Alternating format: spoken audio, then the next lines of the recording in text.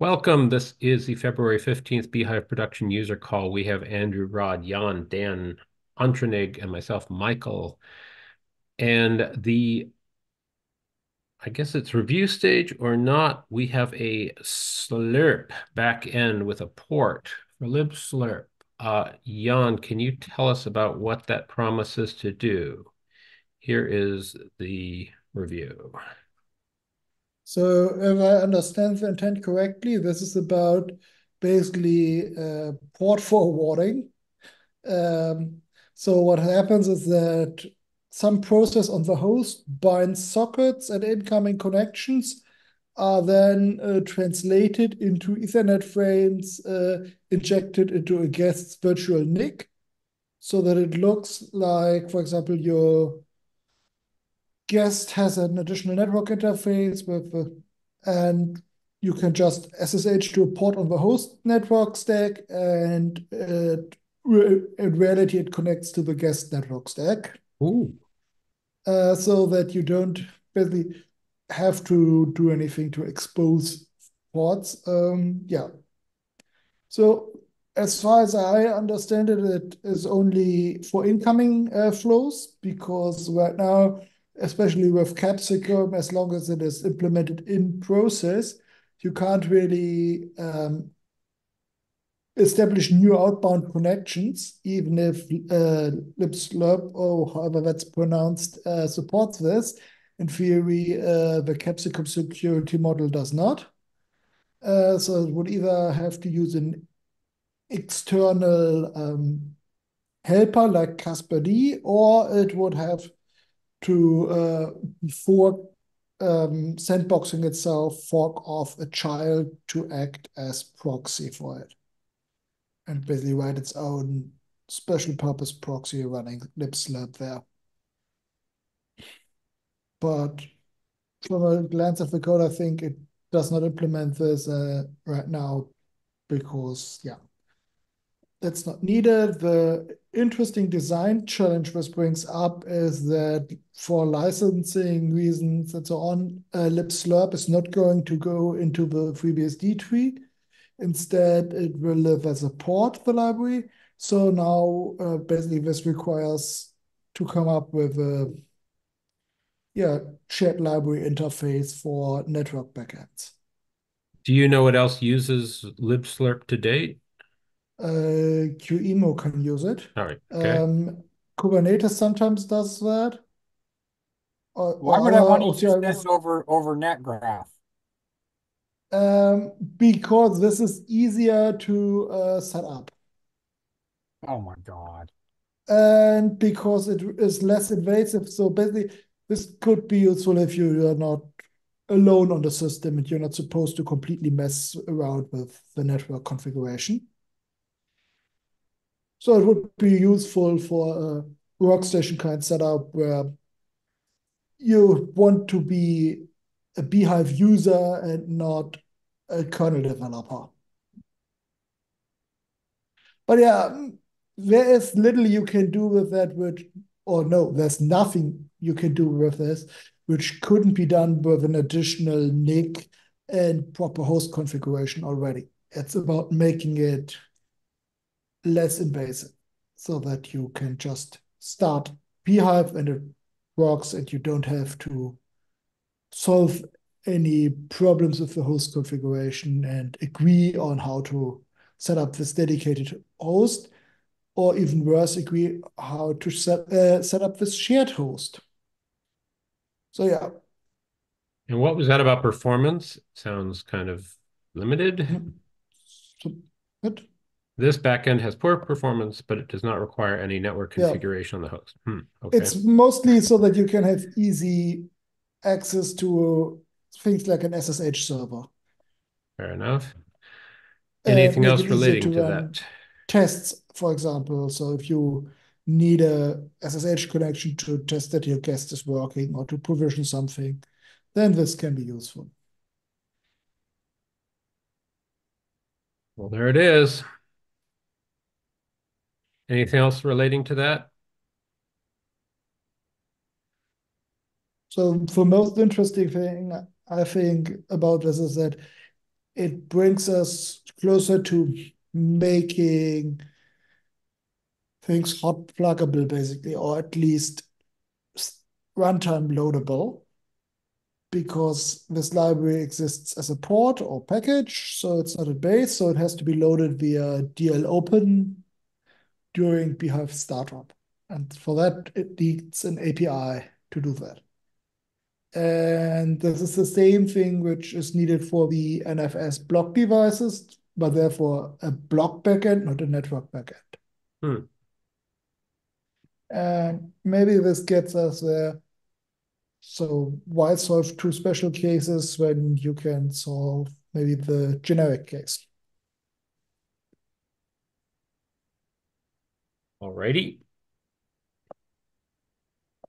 Well, I have a quick one. I struggled with a Windows 10 VM that was simply imaged from a hardware disk. In general, this has worked well for me, but it would just choke when it wanted to choke at about 108% CPU. I threw lots of memory and vCPUs at it, but it would just consistently hang.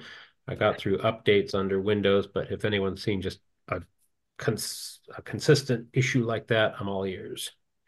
What process is consuming the 108%? Uh, the VM is frozen such that I don't get to see that, but Oh, that's okay. You the can't. $64,000 question. Um, I can hit it so with it's a VNC session. 108% load on the host, Yeah, on the host, and correct. the Windows itself is completely non-responsive. Yep. Okay. So just I will Hmm. watch this space, but it was disappointing. So I would love to be offered some VMware deployments just to smoke test, convert to say bhyve and Zen, because I know you might need Zen for say BIOS booted VMs. What does the group and world think that we need some documentation on how to migrate from VMware to other destinations, especially those we discuss on this call?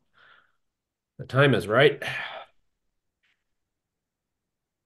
And for what it's worth, have you seen any exemplary documentation on other systems of, hey, who's reading the news headlines?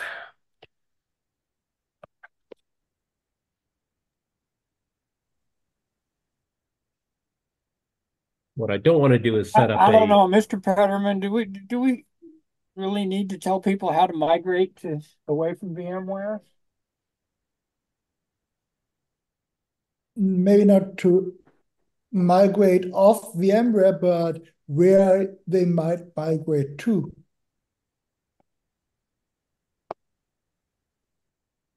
I do not see bhyve as a viable alternative to VMware for most people. fair enough. Just, I mean, technically for me, it works fine, but I do not think for a home lab person that is used to the ESXi vSphere environment that bhyve has the tooling. Hmm. Um, I And I mean, think the really, biggest, sorry, go ahead. I said I think the biggest thing missing though is that ease of use tooling around it. Yeah, yeah, that's An easy to use web like I say, for interface. me, technologically, bhyve works absolutely fine for migrating off ESXi. I did that 2 or 3 years ago. Um, I've actually migrated off of ESXi and back to ESXi, and now I'm migrating to Proxmox. And the technologically underlying hypervisors all do just fine, but it's the tooling. We desperately need something that's Proxmox-like on top of VMware or on top of bhyve. Yep. I mean, there's VM bhyve, which gives you a little bit better command line tooling.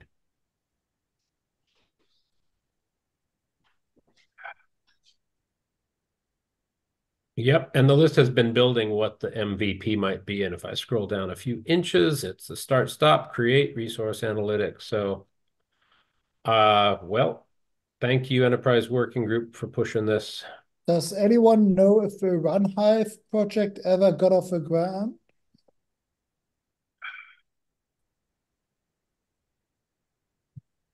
Oh, there you go. Let's see, runhive.app. Let me make a copy of that. Good.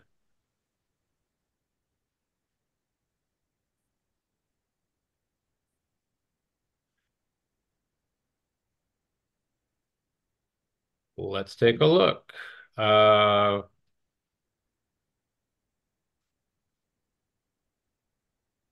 Runhive.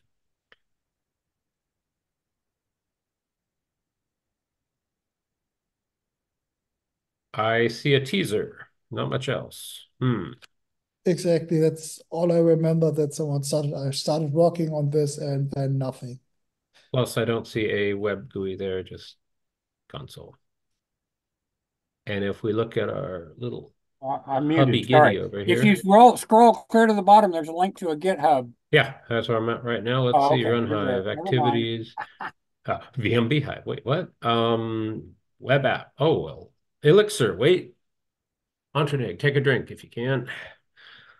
BSD2 clause. Okay. I like what I see, but we're talking 2 years ago. We're So it's talking dead. 6 years ago.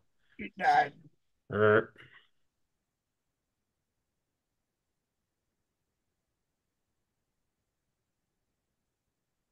yeah, well, I would be curious how far along they got. There they have a bunch of buzzwords I'm comfortable with. So there's that. Chef hypervisor. Okay. Wait, what? Interesting. Well, that might be worth a few minutes of investigating. Entrenig, Elixir. Heard that? No repo movement in 2 years. That, yeah. All right.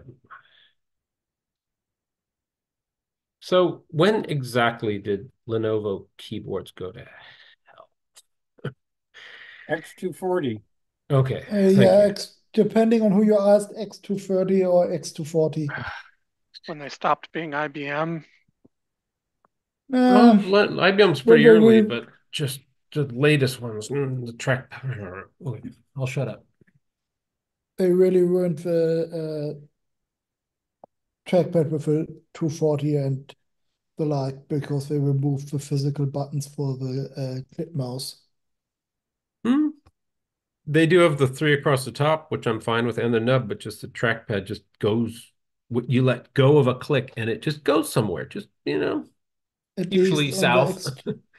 X240, you couldn't disable the trackpad completely because the so-called buttons for the little nub are just click zones on the trackpad. Oh boy. Yep. You crank the sensitivity down enough, the trackpad pretty much becomes turned off. Hmm. Jeez. Okay, other Nice topics workaround. or short and sweet? Dan, do you have any topics? Antonig's happy to see that it uses the No. last project uses Octo. That was a no. Welcome, Chris. I bet you have an update for your project because we were about to wrap up. There he is. What you got? Let's see. How's your audio feeling today? I hope it's better. Oh, lovely. Okay. Yes. Lovely. All right. Okay. Nice. I've got some update if I can jump Please. in. Yeah, please do. I We've just shot through some topics you can see on screen and yes. let her rip. I for those of you who have not coincidentally noticed because you were subscribed to Fabricator, I started a review to finally get started on the on improving the handbook. Oh, wow. Yes. So I kind of started this out of a conversation with Greg, and Greg kind of pointed me in the direction, and I got a couple pointers I read up on the documentation handbook, and I finally started last Yes, I will put the link in. Thank you. That's a very good point. That's the usual suspect. I will look that up and I'll post it in the doc. And I just need to check my notes because I'm fairly confident I've got a couple of questions that I would like to run by everyone here, basically. And I will jump in when I find my notes, basically. So just give me a minute. And Jan, you posted a GitHub repo for Christian Mortz, but it is denied, access denied. What's the context on that one, Jan? Wait, that isn't public yet? I just tried to Chris, load it. did you give me any privileges on your stuff without me It's a noticing? Germanic thing. It's open fine for me. Really? Maybe the Maybe copy you don't have a puked. GitHub account at all, Mr. Dexter? Not Dude, I've logged into got it? like 8 repos. Or you're Oh, not I see logged you throw in? the question mark in there. Maybe that choked it. Let's see. Oh, yeah, you may have. Well, Zoom chat is Zoom chat, and it did its thing. So let's see. Oh, there we go. There we go. That's the vmstate D. February 10th. Okay.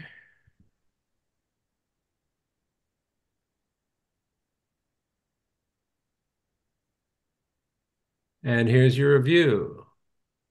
Da, da, da, da, da.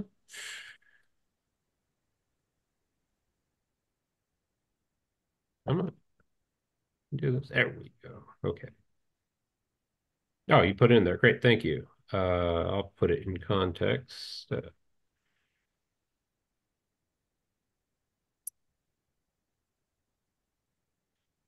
So, what kind of questions do you have? I'll bring that up in just a sec. The moment it's happy. And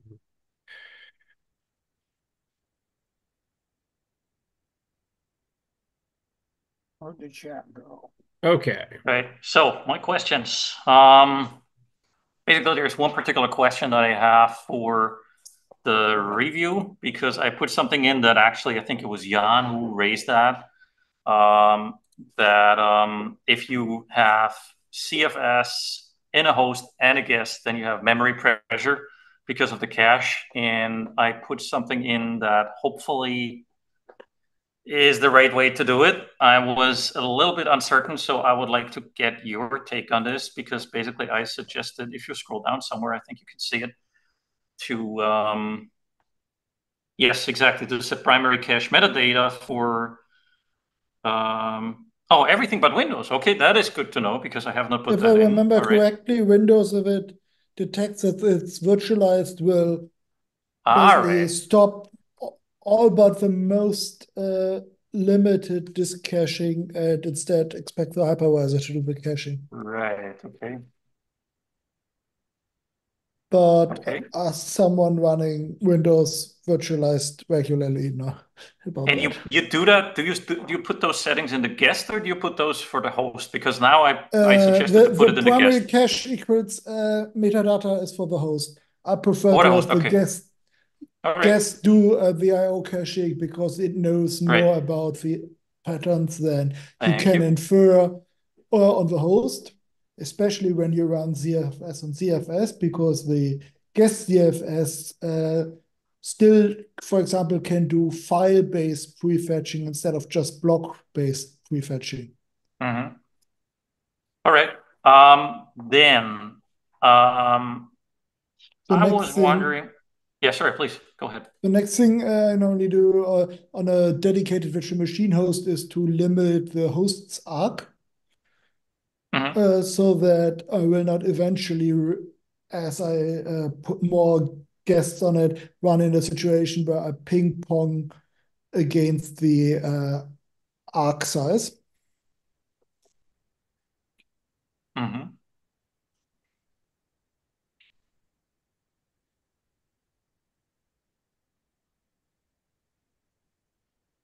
And a couple points that I also wrote down for for Windows host is basically NVMe is the recommended storage, I suppose, or the recommended storage backend. And what I was also wondering if you guys have any kind of recommended, because I've got one for Windows 10 that I know that works, but if you have anything for Windows 11, a command line sample, I would very much appreciate it, because in particular respect to TPM pass-through, because I think that would also be totally worthwhile to put in eventually, maybe not in the particular review right now that I'm working on, but at a later stage. Which also brought me to another question, and I'm now probably going down a rabbit hole with that question, but I figure I should still ask it. And actually, I'm probably not the first one to ask, because I think, Michael, didn't you raise that question also previously about developing some software TPM emulation or something for bhyve, whether that isn't something that we should pursue? Oh, absolutely. So Goran from the calls did port the permissively licensed payload from IBM to FreeBSD ports, and it is on Corvin's to-do list to address that. But I checked with him just about a week or two ago, and he said he's distracted from that. But the emulation would be, in my book, pretty significant insofar as certain vendors are trying to obsolete, dare I say, millions of pieces of hardware that do not include TPM or an older version of a TPM. So, yeah, that's one that I consider very important. One quick thing beyond the TPM, I did a recent smoke test on Windows Server 2016, 19, 22, and 25 preview, which, hint, is only just a Windows 11 desktop on a server. I used virtually identical auto-unattend.xml syntax by just changing the version number, and it worked great on all of them. There are tricks that are in the wiki on, at one point, disabling the TPM requirement and putting it in a bit of a lab mode that I think Jason Tubner kindly put on the wiki. So do look at the Windows-related wiki entries, and I do have some aging Windows-related Google Docs. So I'm very glad you're attending to that. And yeah, I deal with that now daily. So yeah, let's connect relating to that. I don't know if you have a chat platform of choice, but feel free to reach out to me on, be it, well, you name it. Okay. But yeah, the earlier Windows 2025 preview did not boot for whatever reason. They seem to have changed their licensing or not quite finalized it such that leaving out a product key didn't boot, but adding one in, just one of those public broad, what do they even call them? OEM ones or something, or bulk licensing ones, worked. And so I can spin it up in minutes. So yeah, other points in your review. And I didn't see NVMe mentioned, but that's not in yet. That's yeah, not in yet. Okay, cool. That's not in yet. That's, I mean, as I stated at the beginning of the review, basically, I wanted to start small just to make sure that I'm on the right track. And I think the feedback that I've got so far is really good, because it gives me a couple of pointers that I should do in the future. Like it's like a no-brainer, use Grammarly to check my writing. I didn't think about that. Yeah, I could have thought about that, but I didn't. So I will do that in the future. And also a couple of syntax things that I didn't really properly check. And once I have that, and once we have that merged, then I will basically go for the next iteration. I will, keep going for increments, because I think the larger the review, the higher the chances that this is not going to get merged at the end, I'm afraid. Well, docs and code can be very different things. This is very valuable, and you've come to the right place. And yes, I'd go with the Oxford comma. It took years for people to convince me, but I'm finally grumbling, going with it. Just as an input point, how much time do I have to complete a review? Good question. I really don't know. Feedback is totally welcome. So, yeah, how soon do you plan on pushing this in?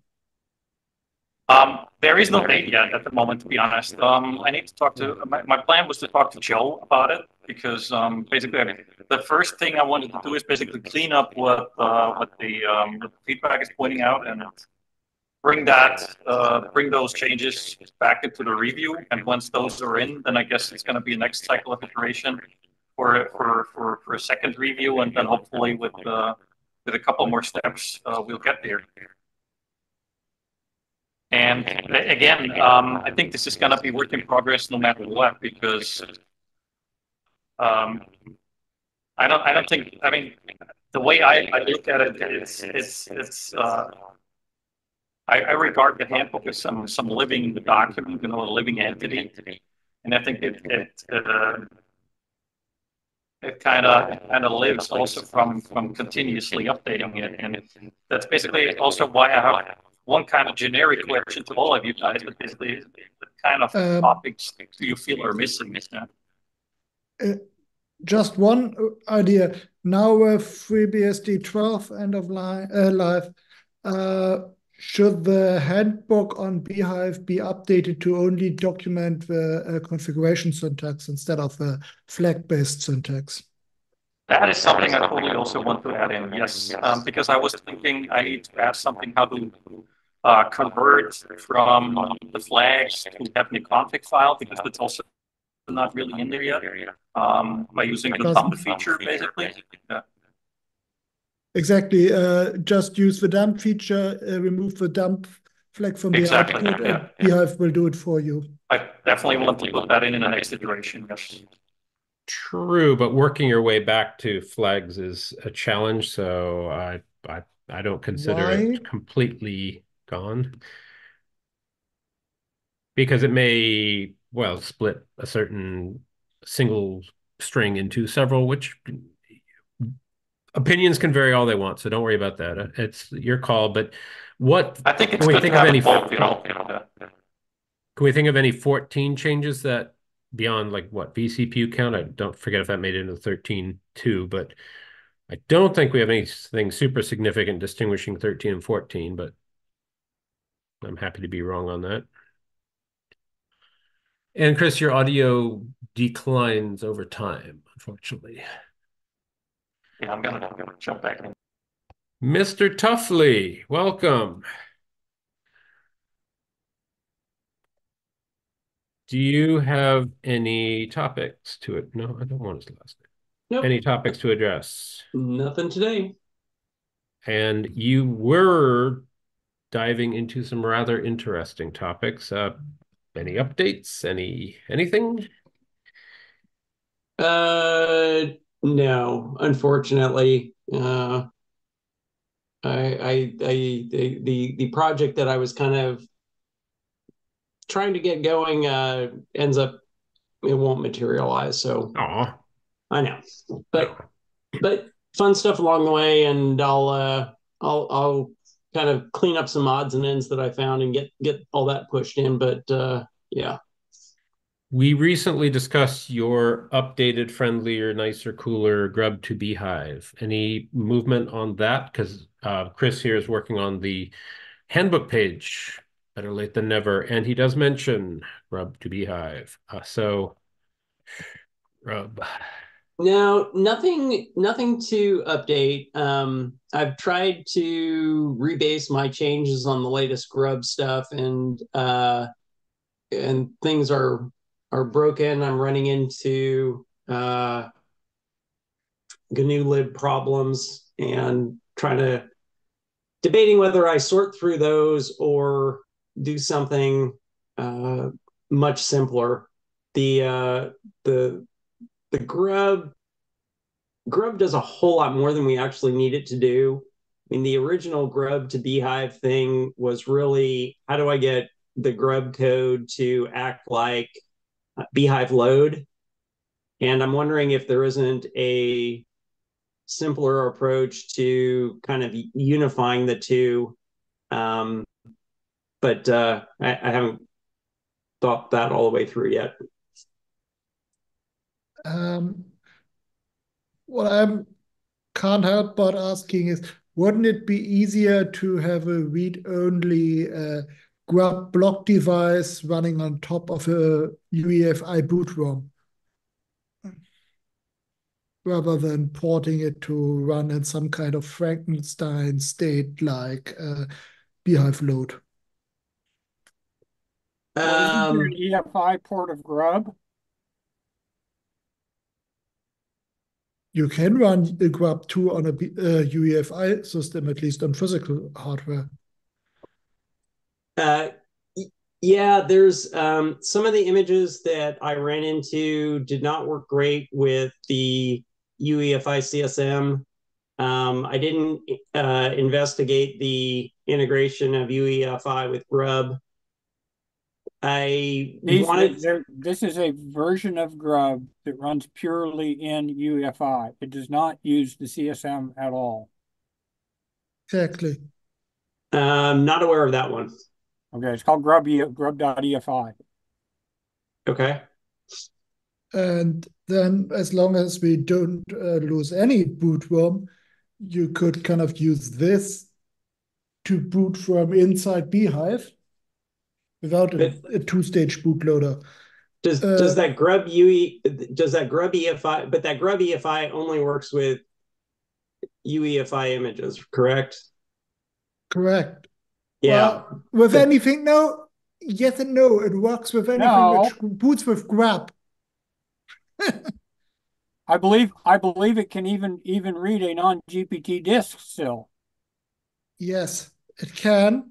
So what's more important is that your GRUB configuration works with this GRUB, which is the same problem you already had with GRUB bhyve and the external mapping file from GRUB device name to guest devices, which was always a pain. Well, that might be something to go investigate for me. And it's probably grub2.efi.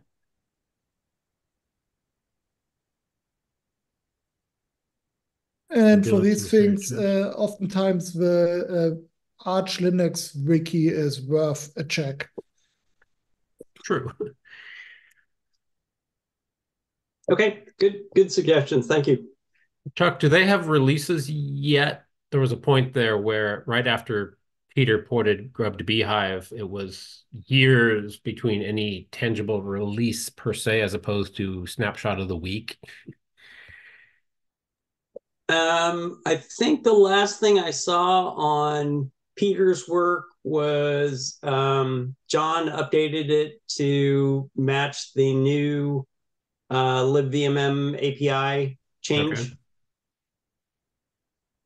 But does GRUB have releases per se? GRUB has releases. Okay. Peter's stuff, there's zero chance that would get upstreamed. Understood. But how about getting a port for UEFI GRUB, which just basically contains the disk image you would expose as read-only block device to the guest? Yeah, like I said, I don't know if that would work with a particular image that I was working with, and that's something I would need to investigate. And if that works, then yeah, that would be a great path forward. I think you would have to use a second hard disk. You'd have to your VM, if it existed today, was one hard drive. Is the way to use GRUB to EFI would be to create a separate hard drive that just had an EFI partition on it and had GRUB EFI installed in that, and then set the boot order. Yeah. Yeah, and then no. I get. Yeah, I get that. It would just kind of be a matter of if that worked with the image that was causing me problems. Yeah, and it sounds like it very well may. No promises. It is Linux code. But at least my hope would be that you can get it to boot without having to add a EFI partition to the existing guest disks. And where are you going to load that GRUB to EFI from? Yeah. So it has to load from somewhere. Are you going to do a bhyve load it into? No. My first idea would be to add basically on a lower PCI IDE than the default one, disk, tiny, a few megabyte read-only disk, holding only the EFI partition table, and then a file system dedicated to read-only GRUB, which only tells it to search for another disk to chain load further from.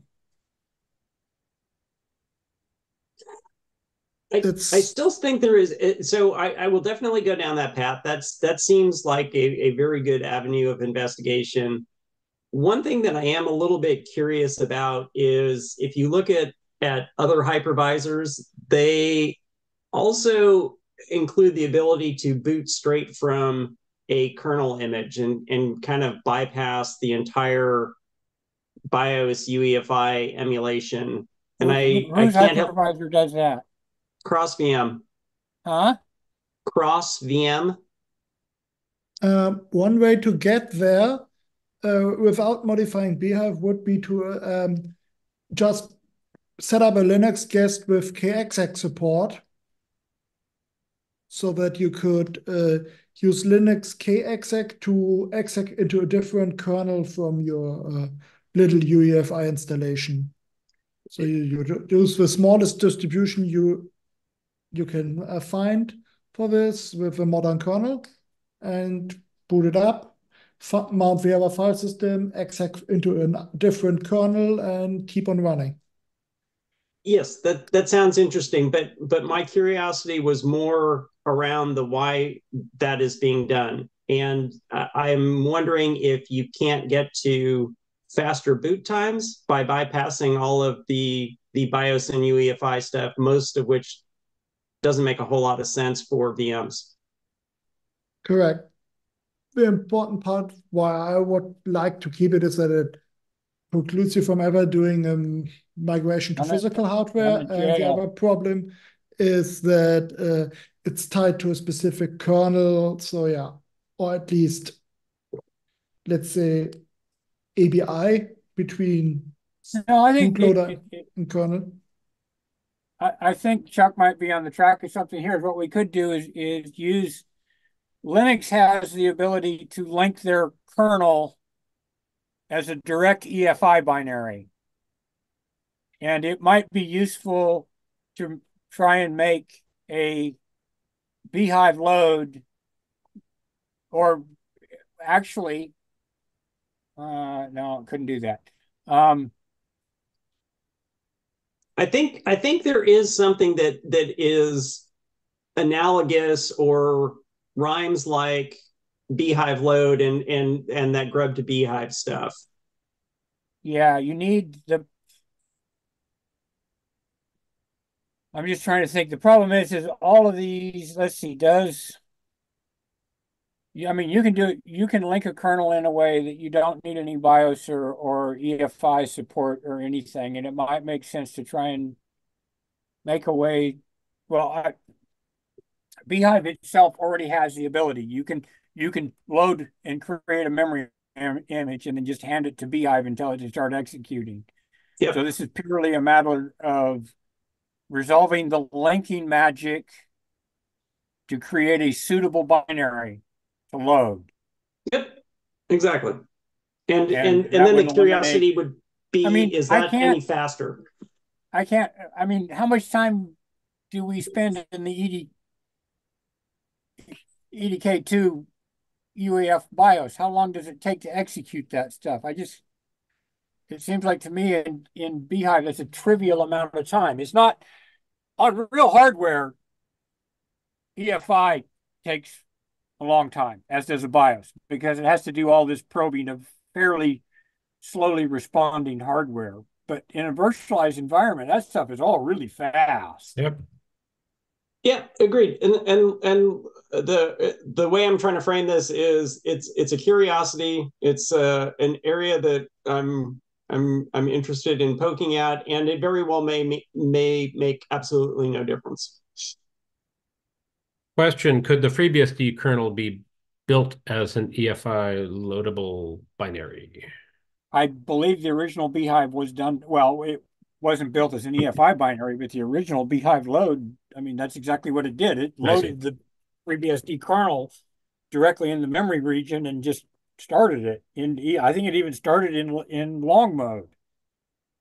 So the FreeBSD kernel can basically, if you don't want to load kernel modules on a BIOS system, you used to be able to directly bypass all the boot stages, so that you could go from BIOS to kernel directly.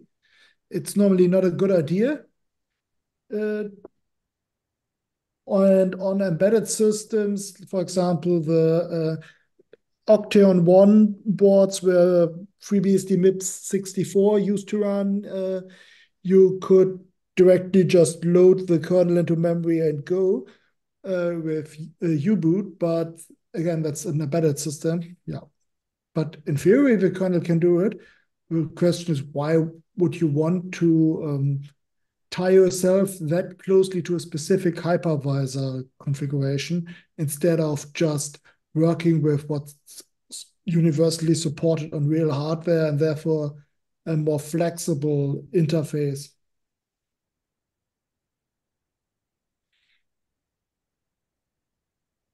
So what do you gain for all of that lock-in to a specific setup? Because I sure would hate to be restricted to a specific kernel version of anything by the hypervisor. Sorry, the kernel you want or the kernel configuration you want isn't available in the boot menu. You're out of luck. Is that something we want to end up in? What do we get for that? That could be worth this.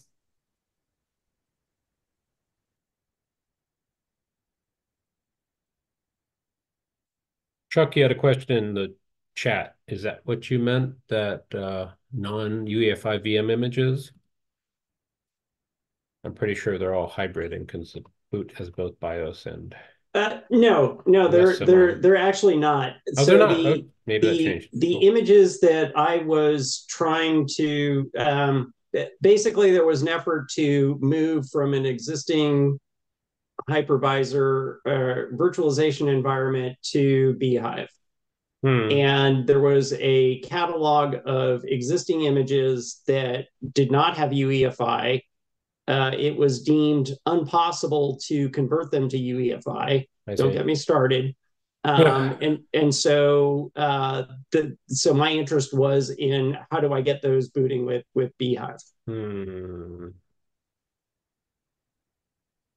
So that was the motivation. Got it.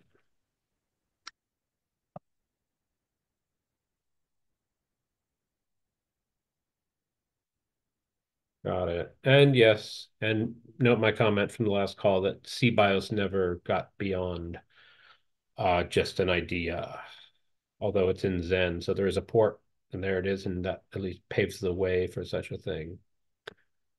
Welcome, Daniel. What you got? And Chris, we can definitely circle back to your handbook page and vmstated. You simply reconnected. Nothing much on my side. I'm wondering which specific distributions are causing heartache with the UEFI-CSM and GRUB related issues. I have definitely struggled before, but I haven't met any that I couldn't get booted.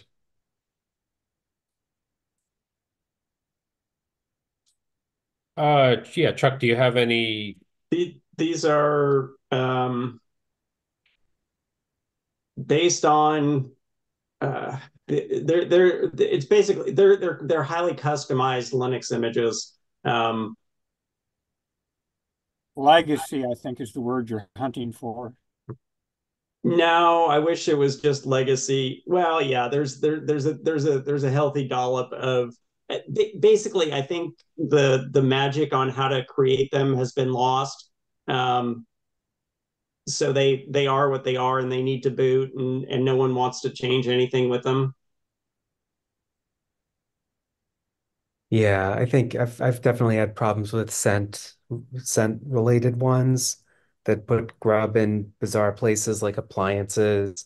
I think free PBX did some insane stuff, but you could I could sort of dig around and find the config or modify it, and I could get it going, but I wouldn't wish that on my worst enemy. Yeah, these were dynamic enough that they do tend to upgrade the Linux kernel version. So in my mind, the existing grub to bhyve was not a good option.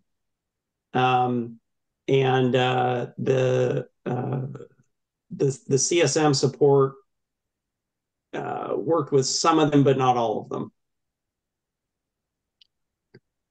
And I'll throw in the narrative that if a vendor gives you a VM image and you modify it in any way, your license and support might go out the window, even though it's a trivial change, such as from QCOW2 to raw or something. So there's that. There are reasons. Don't tell them. There's that. Oh, was I unmuted? Sorry. Yeah, you just thought that too just now. Jan, did you have something about optimizing UEFI boot performance in chat? No, What did I what you say? found that when I set up operating systems and boot guests, that so little time is spent before the guest bootloader or kernel runs that I wonder how much there is worth optimizing other than the complexity of having UEFI support at all, which we can't get rid of. So is it really worth spending a lot of time and effort on I believe chasing it quickly is. diminishing returns?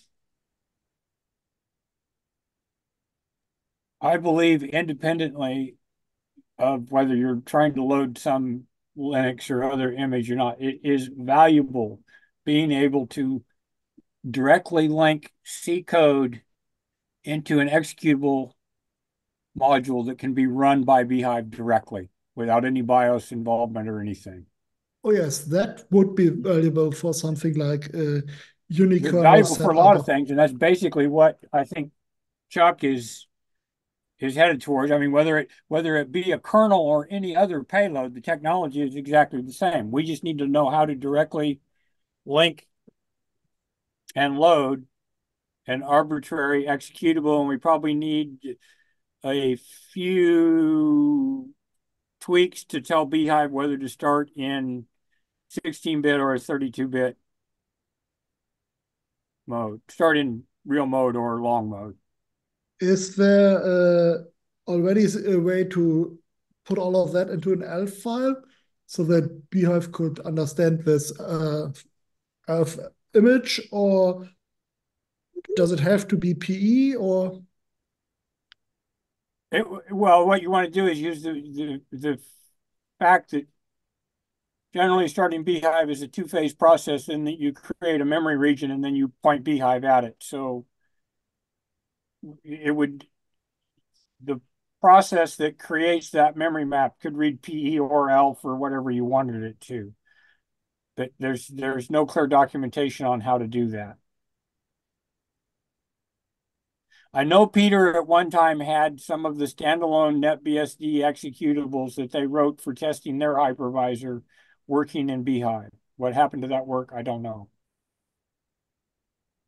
Do you have a link to that work? I That came tried up to find it. recently. Yeah, it was on some mailing list somewhere, and good luck finding I that. think I thought it looked like his sorry, grub to bhyve work had some hooks for NetBSD in there. So I wonder if that was part of it. No, I think those were specifically for loading NetBSD kernels. But what I'm saying is that grub to bhyve had code in there that was specifically for NetBSD. Well, upstream grub can boot all kinds of things, including old KFreeBSD Debian back in the day, and you name it. Just saying. I wish I could right click.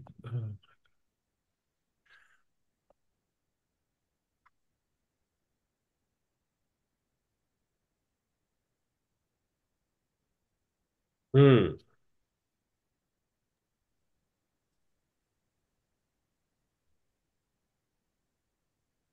So Jan, tell us about this QEMU Arch64 bare metal boot.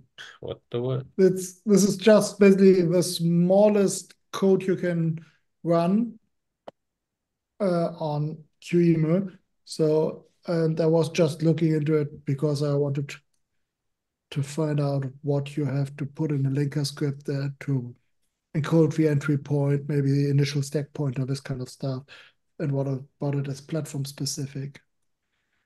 So how does ARM differ from AMD64, from legacy 32-bit platforms, and so on? Hmm. Because the ability to just run an ELF and yeah, that would be quite nice. Chris, But circling back, if you've got audio working, anything more on the handbook or your vmstate?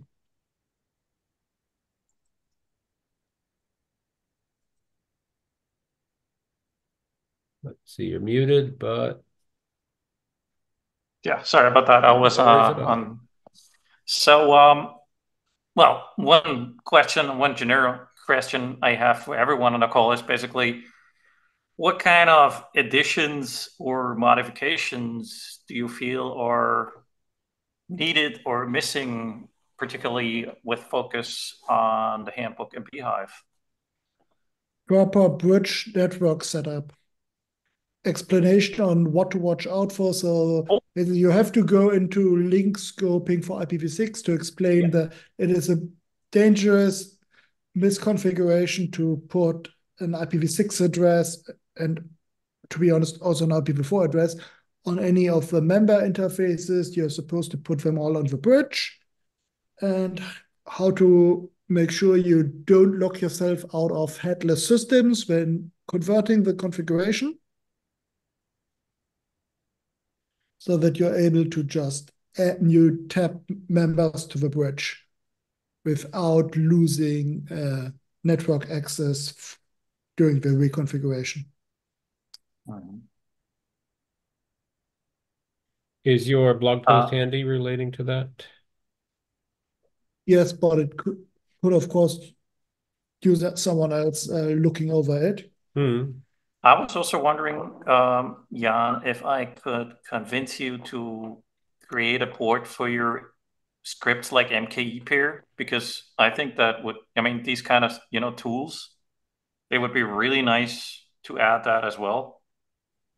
Yes, I wanted to rewrite them in C, but I haven't gotten around to doing it. I understand that, yeah.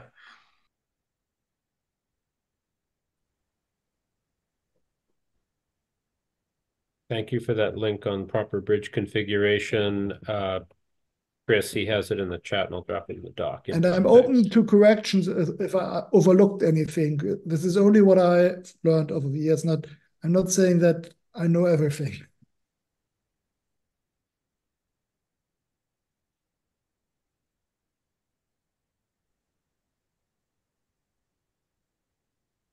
And I found the make ePair. I can beat into it. Boom. No, bless you with a hyphen.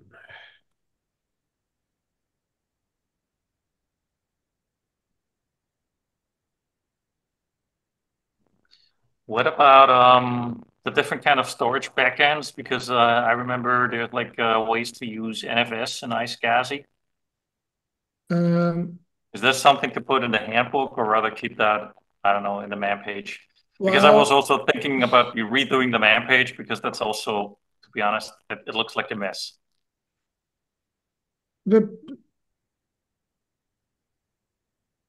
let me drop something in here as well, which I just have to find the link. No one will stop you from updating the manual page and making it more clear, just in case you're in doubt there. This here is the problem we have to look into. the image I linked to is basically the type of documentation we need. Oh yeah, that was kind of cool. Good point. The I will bring two that up. axes and then the four corners along those two dimensions, where man pages are normally always in the reference corner. And the handbook should be mostly in the upper half of that screen. Makes sense, yeah. But there is a difference between basically telling someone how to hold it, how to think about someone in a tutorial versus just getting them up and running. The thing is, is it worthwhile to put a hint in there that, points you in that direction that it can do that as well, for example? Sure, the problem is basically we have vidIO block, we have SATA emulation, we have NVMe. The main difference between them is operating system compatibility and performance. But other than that, they all handle the same. Right. So you provide the configuration via the bhyve command line or config file, and it's static at runtime. Except for the last one, which is vidIO SCSI, where you can hot plug devices at runtime and hot unplug. But that one, I don't see how you could make it approachable without writing tooling around it, because the CAM target layer command line interface is just, it's that there, but is it's also quite unfriendly to use. Yeah, it's just what it is. But it uses CTL. I mean, libucl, so you simply have a nicely formatted UCL config format and never worry again. I'm No. kidding. Yeah, I can hope. CTLD is something different than the CTL admin command. I see. Chris, do you have a lab at your disposal for, say, if you were to smoke test performance on VirtIO versus emulated AHCI versus NVMe? I can definitely run some stuff, though I'm not sure whether my storage is, I don't know, representative, let's say. Alarm for 2:30 a.m. It's I mean, I've got a server with 12 Alarm for 2:30 what's it p.m. called? 12 Rust disks, basically. But So it's a nice spread, but it's it's not gonna be comparable to NVMe and stuff like that. if you want to just measure the emulation overhead or virtualization overhead, you can use an in-memory MD device. Just take a few gigs of RAM and use it as backend for your storage. I second that notion. That's a But the good other idea, thing is yeah. that it's highly guest kernel dependent. So Windows may behave different than Linux, and Linux may behave differently than FreeBSD or OpenBSD or other operating systems again. Correct. And I would do like all emulation types at once, simply have a gig or larger image for each, and then just step through them. bhyve don't care, guests don't care. Sequential reads just with just doing a DD that won't get you realistic performance characteristics. You probably would have to find a profile you want to measure in something like FIO. Yep.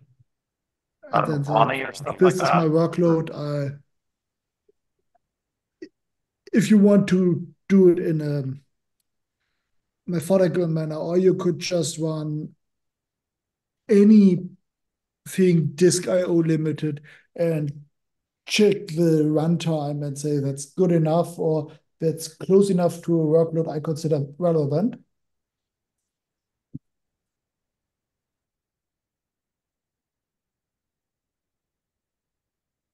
Cool. And it's a really thankless task. And naturally, any wisdom collected a decade ago might be out of date, believe it or not. So it's great that you're doing this and looking into it. Didn't Clara did an article on that in their blog 2 years ago or so? Or 1 year ago? On the storage performance or what? Yes, You mean- of different bhyve backends. Could be, The yeah. blog They search. did. Yep. Chris, anything on vmstated? Anything on vmstated? Well, I keep chugging away at the functionality for getting a bit more configuration capabilities into the UCL configuration file. I've got also added the suggestions that you made previously about adding some example files. That's all on the GitHub repo already. Unfortunately, it has not made it into the ports yet because that is up on 0.04, I think, and I'm already running 0.07, which is also already as a review on Zelta. But unfortunately, I don't have a schema. Yes, I do not. I have a schema, but unfortunately, it's in my head and it's in my GitLab. But Your audio is going pretty bad, I'm sorry to say. Sorry, man. I didn't want to break it to you.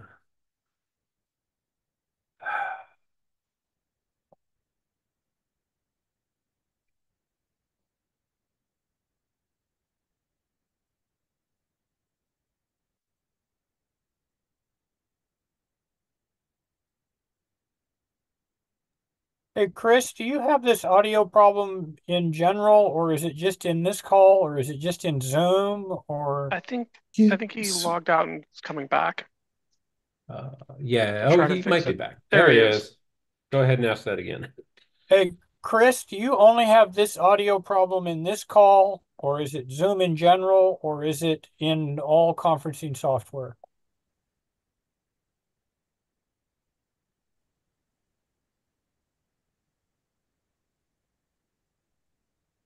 We've lost Chris, you. we can't hear you right now. He's muted. Great. Can you hear me now? Yes, Yes. sir.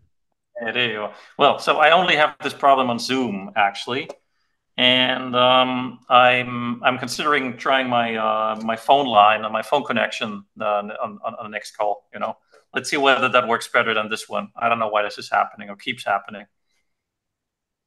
It's kind of weird.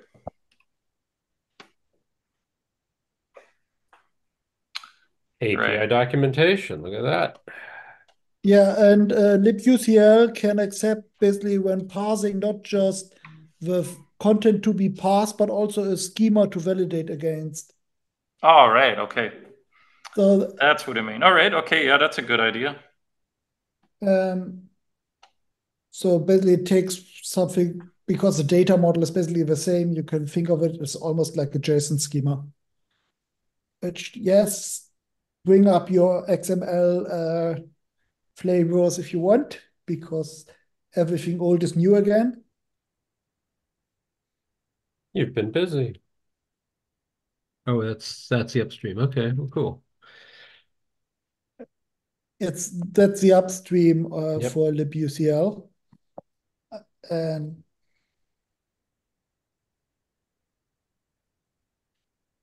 so once you've passed something into a valid document object model, basically you can validate that against the schema, which is just another document.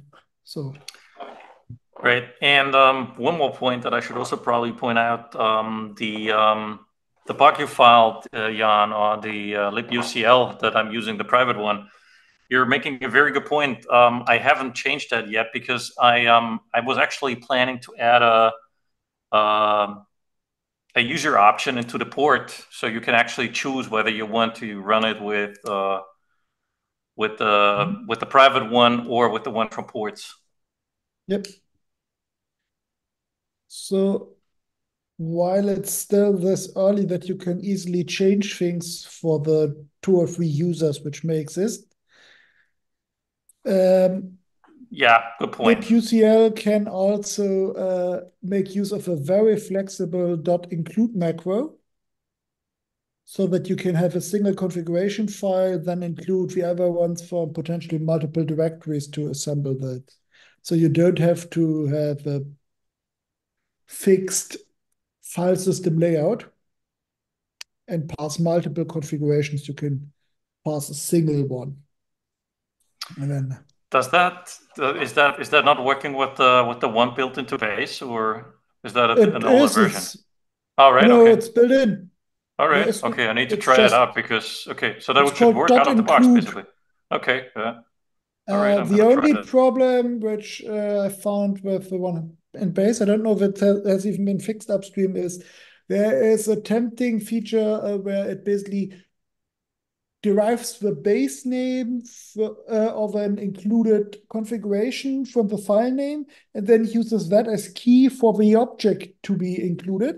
So that it could take basically for example, the virtual machine name by stripping the .conf or .ucl suffix in the file name and then using that as the key in an object. The downside is that for some stupid reason, there's a bug in the code and it only strips the suffix from the first file. Yeah, because it doesn't reset the flag. I found the bug and I think I filed a bug report somewhere, but I couldn't find it yesterday.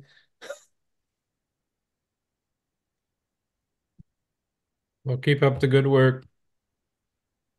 And Daniel, I recall you aiming for about now for a Zelta release. Do you need any brainstorming on the syntax from people like users like Rod, perhaps myself?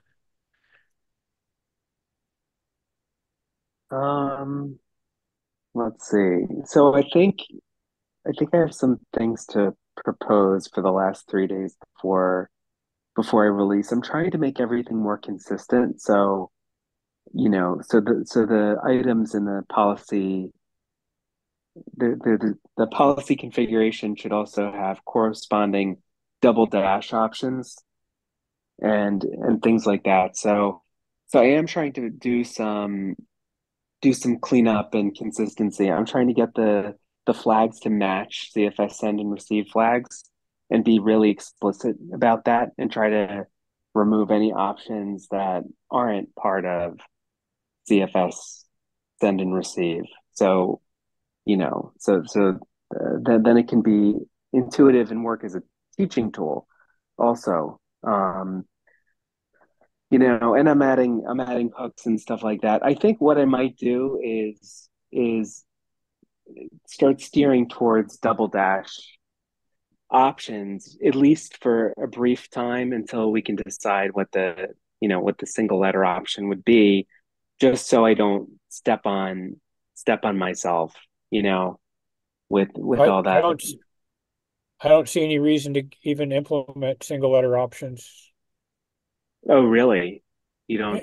So the No. only single letter options I should be using are the ones that match ZFS send and receive. You think that would Yeah, be that's I think a that's wiser choice? probably yeah, I think so. I mean, Okay. anymore, I I think I find it more intuitive if we reserve single letter options to be things that are very global, like little r for recursive, big R for replicate, um, Right. And dash N V for for dry run. verbose. Yeah, exactly. H And capital. Yeah. So for Zelta for the matching tool, I do capital, mine capital H for no header, P for parsable, because those are ZFS list options. So I think I'm gonna follow that rule, that single letter options will only mimic those. And then I'm trying to get the policy system to basically be so, you know, are you trying to make it so you don't have to write a basically, policy file? well, no, I'm trying to make it so that the policy file will work with other replication tools or without Zelta replicate entirely. So you would be able to write your ZFS commands around it. So in other words, basically just Unix-like, right? A modular, each modular piece can do things. So pre-hooks, post-hooks, send side, receive side, that'll give you your wake on LAN option that you're looking for. And then the endpoint structure is basically the same as SCP, except if you add an at, and it'll take some action based on the snapshot as well. So it'll just be tools for endpoint management, and then building blocks for list comparisons and replication. That way, I think that we've got sort of maximum usefulness over the simplest possible scripts. That's what I'm going for. I want this to be a tool that somebody can use for training wheels and then never use again. That would be fine with me. And make sure that we take advantage of other Unix tools that are already out there. So okay, but thank you about the double dash options. I'm gonna do that. That makes sense. And then the options that we use are entirely going to be equivalent to ZFS commands or double dash only. Jan One had of the a problems failure with mode get question. opt long is that it has slight syntactic differences between operating systems. For example, if an equal is required between the option and the value. I don't think get opt applies here because he's written this in awk, and so it's his own parser. He's not calling get opt. Yeah, I don't have to worry about any of that. So I'll just make it, and I rewrote the parser so it's less, it parses correctly basically. That's a bug fix. So Okay. yeah, so I think that's, and then parity between the policy file options and the dash options, because right now I've done too much of developing 3 different tools, and I need to make it, a suite of related tools that could plug in to other things. Also, I'm going to take some functionality out of the match script because ZFS list already does it perfectly. Nice. So so I'm actually paring this down and following my own advice and making it more Unix-like as it goes. No, zpull has never been pull. Well, no, it's just called that. Well, zpull. But it pushes. So have you renamed that or? The official documentation uses the same phrasing as ZFS does. So it's Zelta match, Zelta backup, Zelta policy. Got it. So they're short ones: zmatch, zpull, zp. But the official doc is just Zelta this, Zelta that. And if you type Zelta by itself, it will spit out a nice usage document to tell you all about what its different features are. And Jan had a question about failing recursive replication when you have a chance. Yeah. So if you want to use, if you use capital I, that will perform a very careful. And by the way, Syncoid does this as well, but it will walk through the data set tree, replicate the first data set if necessary, and then do the following incremental. Oh wow! If you use capital, so it's better than capital R, but capital R does clones, so you do want it sometimes, and the way to do that would be just Zelta, like, why does it keep capitalizing? Zelta backup -R. What I meant is D1. Let's say I have I don't know if it's possible to hook there, but let's say there's a hook for each received data set, but it's a recursive replication, and one of the hooks fails. Will you undo the already replicated data and go back to the old state if possible? Will you abort in whatever state? Will it be normally possible to fix this, let's say, a typo in the script? or then resume, or do you expect users to have to clean this up manually? This is what I So was hinting at.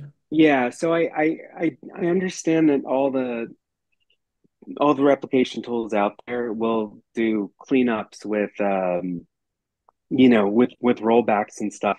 I want to distinguish the project by by avoiding that sort of thing. But I do think that it makes sense for me to build some extra scaffolding to make it easy to figure that out. Like there's a Zelta clone that creates a tree of mounted data sets that are then safe to work in and destroy. Um, and and I also I'm working on some tools to deal with um, property copying and stuff like that, because it gets really hairy, because if you're using encrypted sets, you need dash W, but if you're using an older version of ZFS, then dash W it won't run at all. It'll fail. So there's a lot of look before you leap that's required in all this. And I think that some tools to help reconcile replication mistakes is definitely needed in the world, and definitely something that's agnostic to which replication tool you're using to help you dig yourself out of things like that. So I'm working on some stuff like that checks out mount points and property problems and replication overlaps and mismatches and stuff like that. Um, but I think I'm definitely on track for the 19th, when I will consider it released, and then the next version will be, I mean, frankly, a lot of the stuff that Jan's mentioned about dealing with bookmarks, dealing with replication conflicts, uh, with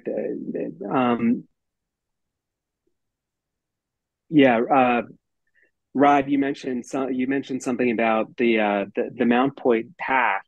Like if it might be a good idea to relativize a mount point path that you've replicated, so it's underneath the top of the data set, but then it still mounts it relative to the path. So your Z root would be at the top. You know what I mean? Well, Um, don't we still blow the mount point away on receive? So that information's yeah, that information's lost.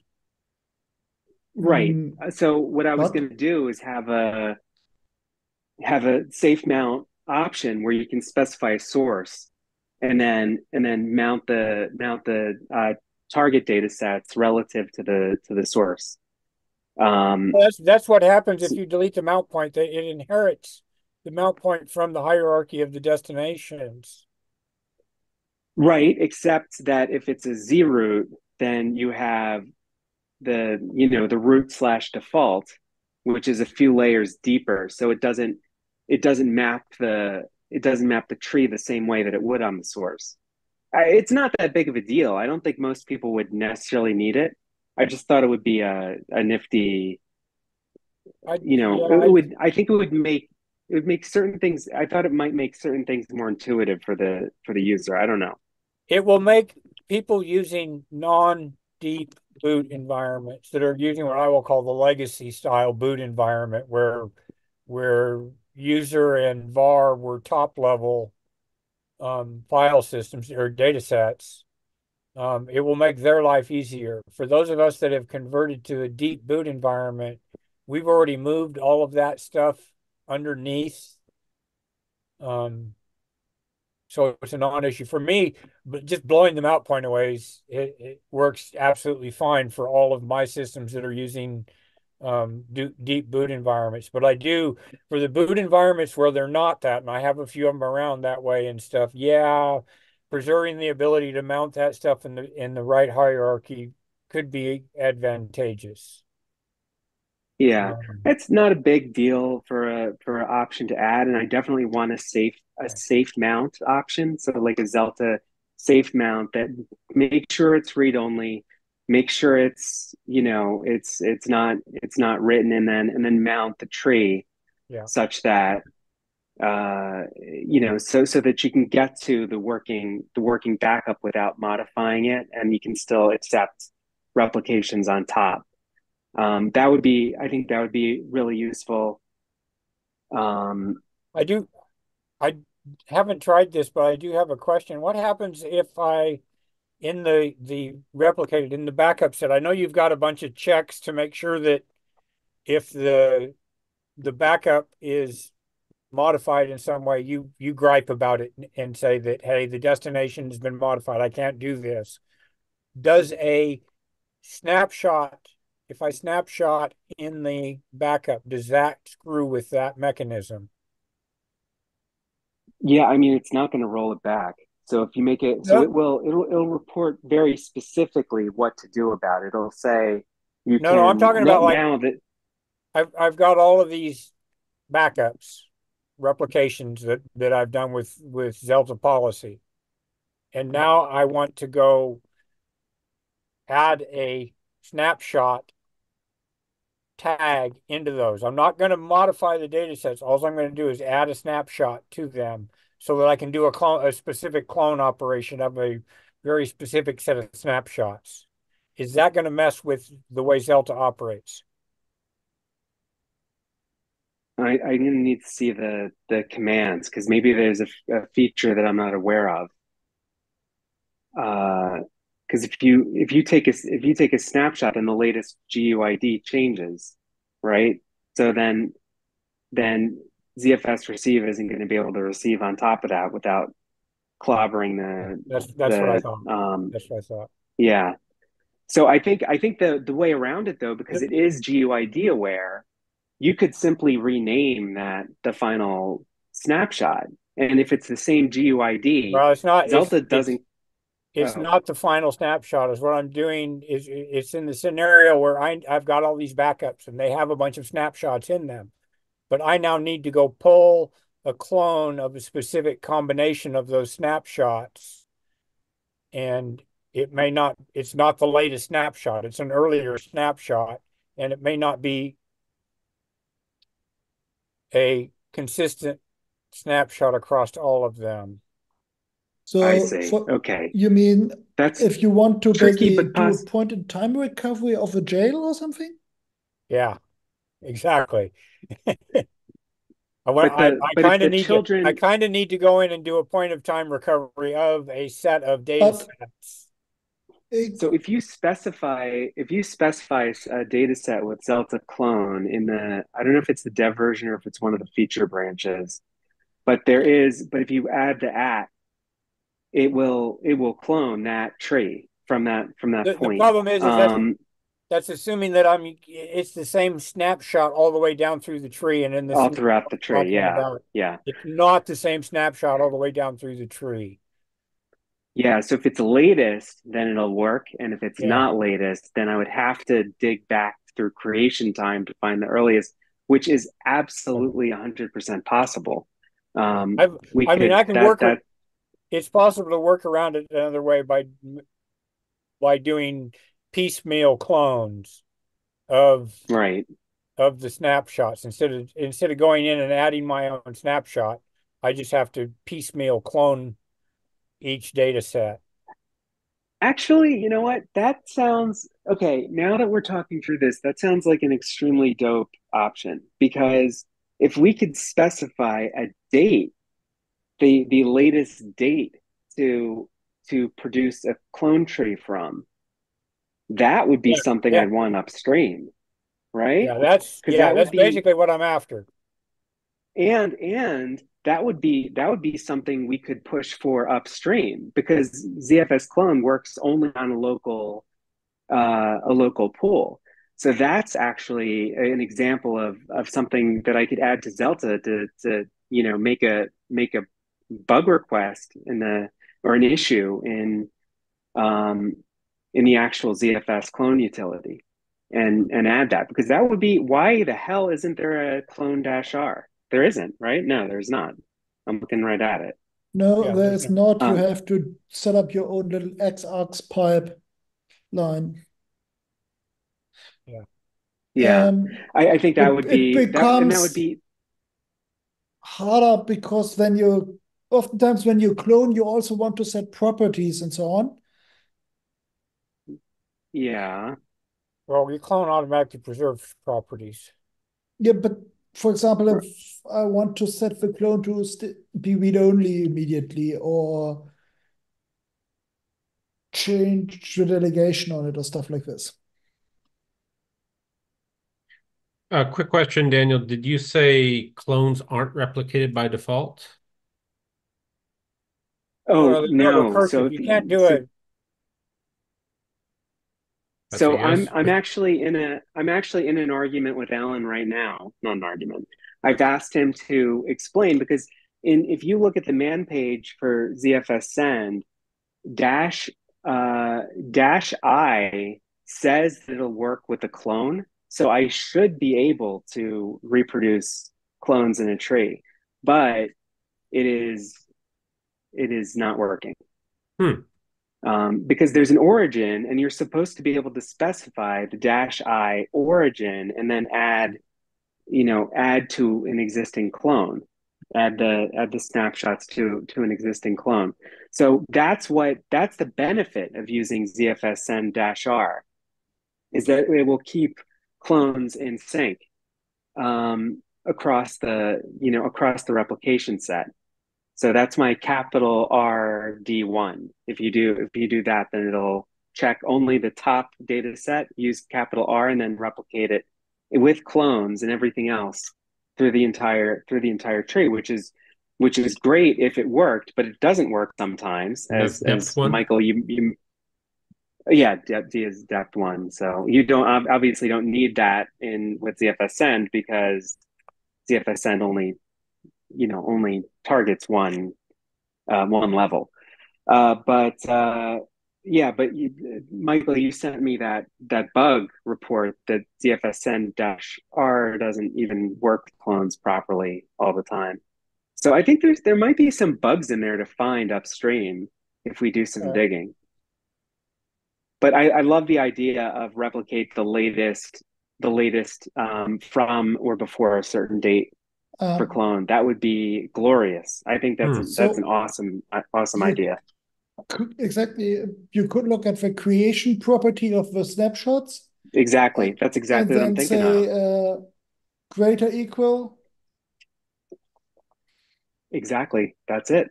And then the latest match. That's it. It's perfect. It's perfect.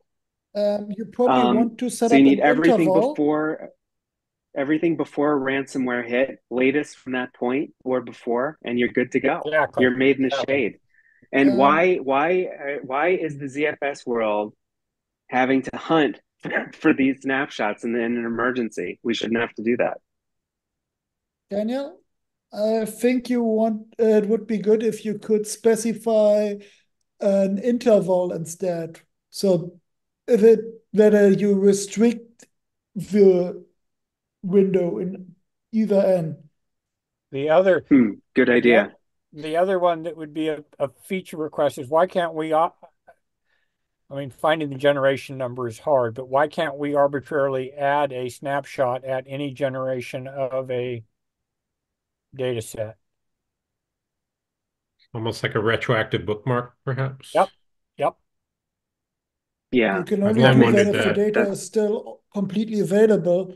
So to do it retroactively, you would kind of have to do the mark phase of a garbage collector and find out if anything has been deleted, right? Well, I don't know that if I care Yeah. about that. Do I care about? Yeah, that's a problem. Okay. Because otherwise Yeah, you it's would create because a broken snapshot.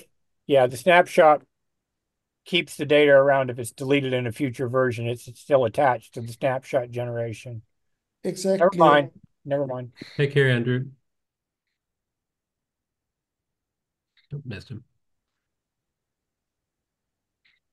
So you can't really go back and expect everything to still be live data.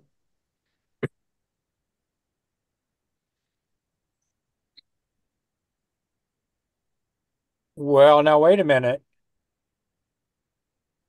If I have a snapshot older than the point that is an older generation than the generation I want to have, that data still exists in the prior snapshot.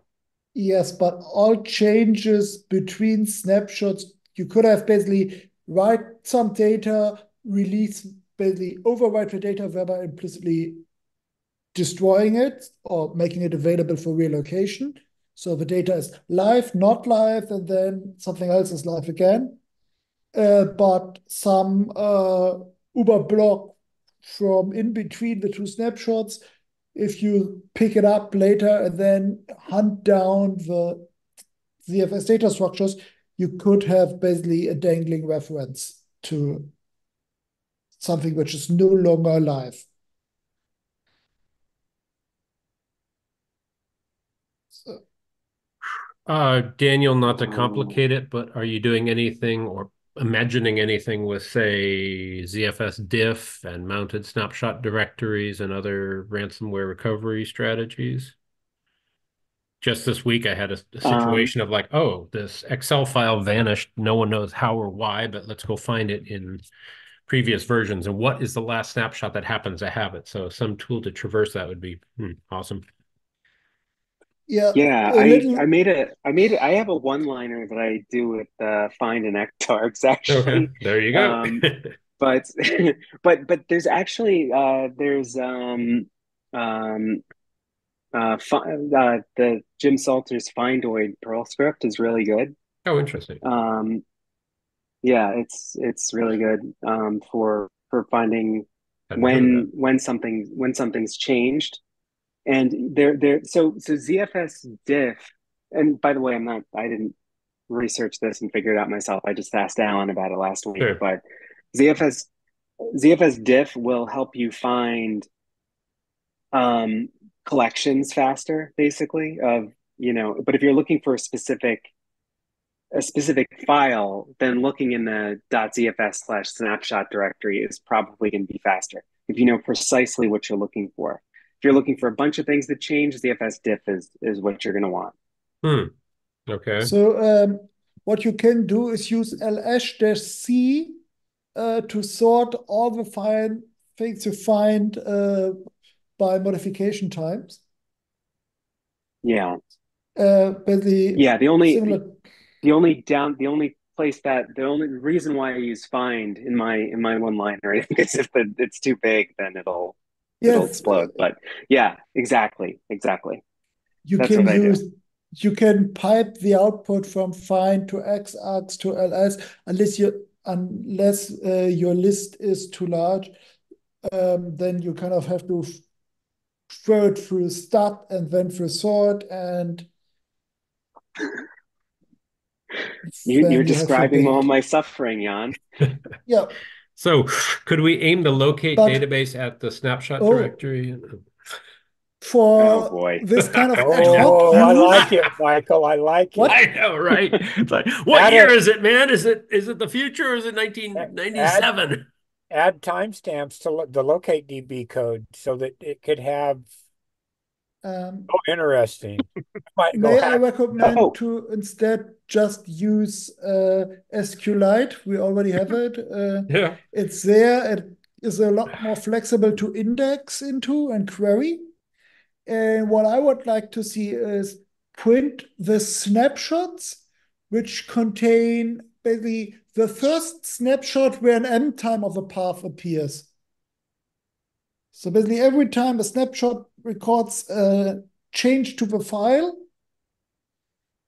list only those snapshots, but don't print snapshots where a file or something didn't change. So basically to help you find which snapshots are worth looking at if your ZFS metadata is still trustworthy, because you are looking at the backup of a compromised system and not you're working on a compromised system's pool directly. Because if you have frequent snapshots, it can easily be basically you get drowned out in duplicate files. And just this week, I was chasing down an important spreadsheet, and it was like, okay, we have this history. It was obviously modified at this last point and then not modified. And I'm pretty confident that's the last viable one we have. And anything to help that is appreciated. So that 19th, should we bump that up a month or two for all the nifty features we've thrown at you? No, you're not getting any of those features. But if they Ah, accept my talk at BSDCan, then I'll be talk. I'll show them all off. I'm not on the program committee, Um, just the organizing team. I can't be bought. Sorry. that's too bad. Motivated maybe. Jan, did Oh, your no, wait question a get minute. I answered thought you about? were fundraising, Michael, so you're exactly to be bought. Oh, well, there was that, but that's for like a great party and a great this and that and tote bag and you name it. So there's that. Jan, did your question get answered, which was create a clone of the backup destination, blah, blah, blah? Um, Not explicitly, but from what I understood, Daniel's intent is it would only be a problem during pruning of the backup destination, because then the clone's origin can't be destroyed without dash uppercase R and force if it's still mounted. So, and he Right, and because refuses to. this is Zelta, Exactly. this is Zelta. It will just complain at you. It won't actually do anything dangerous. Um, though I'll add buttons to press to help you do things dangerous if you want. We got to be careful about But not saying it doesn't do anything dangerous, because some of these states that you can get your backup set into will cause the Zelta policy or the Zelta backup to not do the backup. And that is a dangerous position. right, that's true. That's true. So, yeah. Yeah, that's right. If you use Sanoid, then you're guaranteed that as long as the GUID exists in the tree, it's gonna run a backup. Which I can't promise unless you start with Zelta. And I think that making a tool to yeah, I think there basically just needs to be like a checkup source target tool to let you know what the differences are, like a Zelta match, except it tells you about properties, tells you about rights, and tells you what might need to be rolled back. And that of course could be piped just like into Xarg ZFS destroy or whatever, and then we'd be good Daniel, to go because I want yeah. I haven't used Zelta in Anger before, so I don't know. Do you have already a mechanism in place to basically verify the liveness of a replication setup on both ends, so that if either end is still up and running and the replications stop coming in, you get alerted? So what I do is I prefer to do the snapshot policies on the source and the um,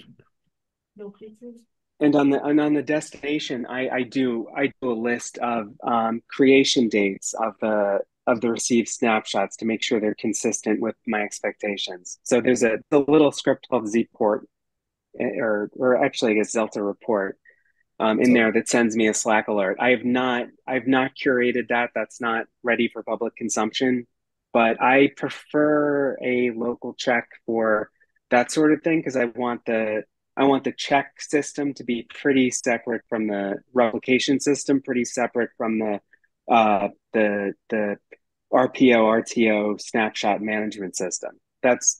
what I'm That's going to be what. Go ahead, Jan. what I meant is a little subcommand for Zelta or some other tool you wrote, so that the backup source can make sure that the backup target has is no more than this many hours behind, and the other way around. So basically, if backups go stale on either end, the one which is still around and potentially, especially the source, creating data to be backupped, Yeah, you want to get alerting on that. sorry, my headphone died. And that's something where oftentimes existing tools just don't help you at all. It's Yeah, kind of health I do checking of that. your policy. Yeah, I guess I'm doing that currently on the backup side, and since the backups are receiving the source, then I don't actually have any double checking on the source because I'm going to get an alert that, the last replication I saw was 2 hours old. If that doesn't happen on the backup, I get an alert. So I don't need an additional alert from the source. Um, However, I definitely can see a need for, checking that at any point. And certainly we could, I mean, what is that beyond just sort of checking the creation date? Yeah, checking the creation date is completely acceptable in my opinion. And the problem is that what I had happened to me was that basically the one of my locations was basically a single home, and the ISP had a BGP misconfiguration, and so like 90% of the routes were missing. One of the systems was isolated, couldn't reach the other one, couldn't reach most of the internet, but could still do local stuff and be reached by some of the network. And so it's not black and white. It can be that both systems are running, but they can't talk to each other, and one of them at least can't reach the external monitoring and can't trigger an alert anymore. And then it would be just nice that the other system, as part of a backup policy, would say, well, I'm supposed to receive a replica every hour, and I haven't been able to pull something for like 6 hours. Maybe it's time to annoy someone's pager. Yeah, I agree. I mean, look, I'm all about belt and suspenders, believe me. I think you're right. That Yeah, makes sense.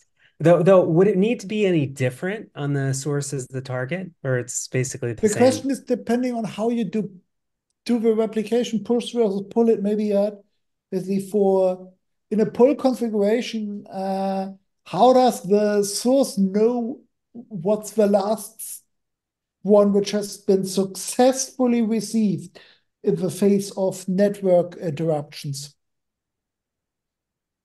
Yeah.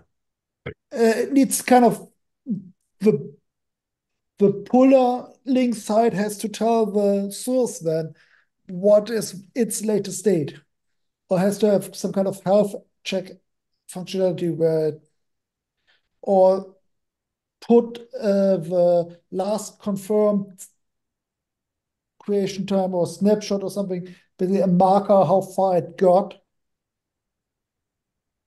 and store that in the source so that the source can look it up.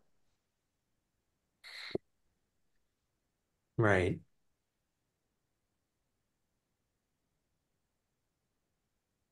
And oh, it's not perfect because that suddenly means that, yeah, the pulling backup system modifies the source in a minute little way.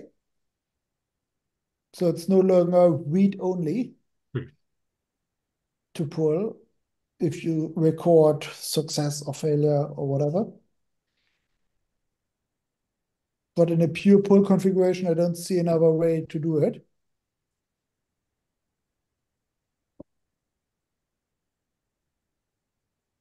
All right. So you And it's say we not need that a I Zelta want you call. to bring in things like direct monitoring, but just basically a command which some monitoring tool could invoke so that it doesn't have to do all the ZFS integration and date math itself.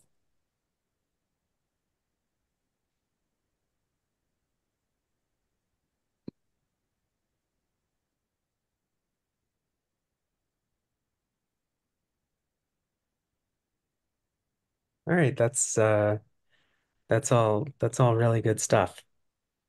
Great work, Daniel. I hope you had a great trip. Yeah, it was wonderful. So what I want to talk at some point, I guess at this next ZFS call, but what are this stuff that we're talking about can we get upstream? because I think that's really my biggest goal with Zelta is what can we standardize and just give to everybody, you know, versus, I mean, we need some scaffolding because there's always going to be bugs and we'll always need scaffolding for it. But, something to compare snapshot lists, something to compare clones, and something to replicate clone, like all that stuff needs to exist now. But, the 2028 version of ZFS shouldn't need it. Yeah, better example scripts even around ZFS diff and recursive diffs and so on, so that you Yeah. can basically treat sub data sets as part of a parent data set for diffing purposes. And then this could be really useful for someone trying to get back up and running after any kind of compromise, to find out what could have changed. Where is the sudden spike of changes, to just pin something down at a point where you don't want to or unable to take the time to write the proper cleanup code, and so that you're not forced to come up with nifty one-liners in the trenches.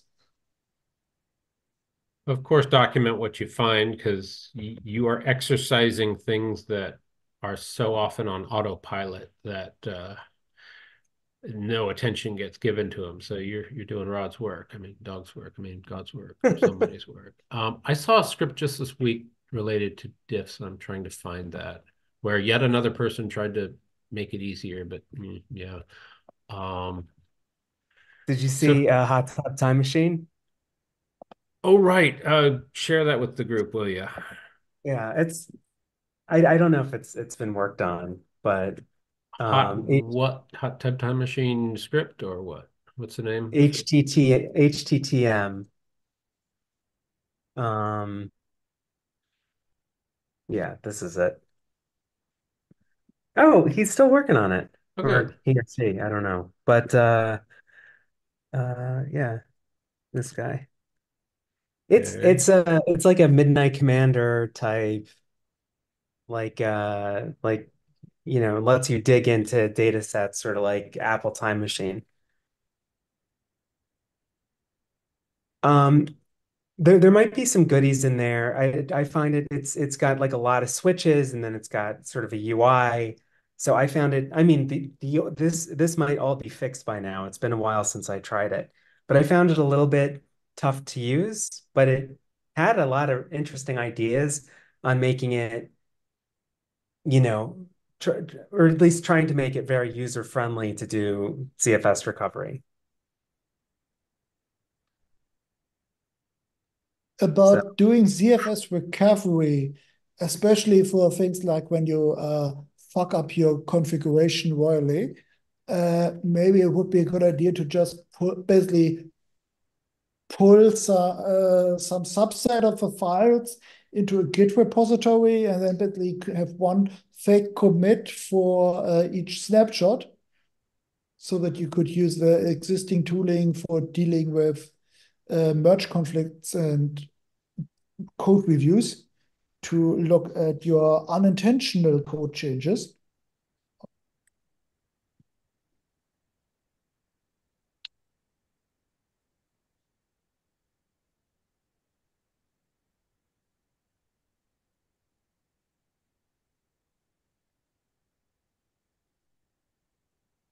On that note, anything else?